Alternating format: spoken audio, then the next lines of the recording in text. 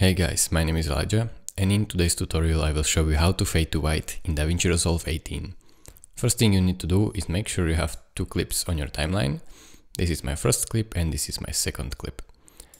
Now go ahead and close this media pool by clicking on it and open the effects panel right here. Then drop down this toolbox and go over here to video transitions. Then you have to search for deep to color dissolve.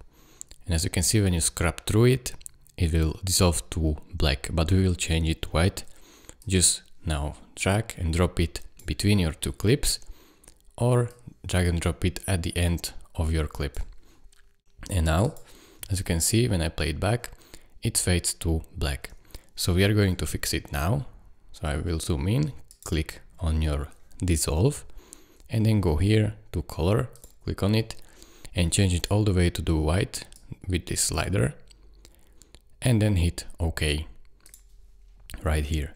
And then as you can see, we have fade to white transition, and we can do the same at the end right here.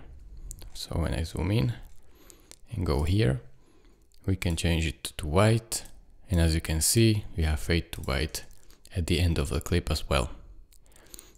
So thank you guys for watching. If this video was helpful to you, consider subscribing and liking this video, and I will see you in the next tutorial. Bye bye.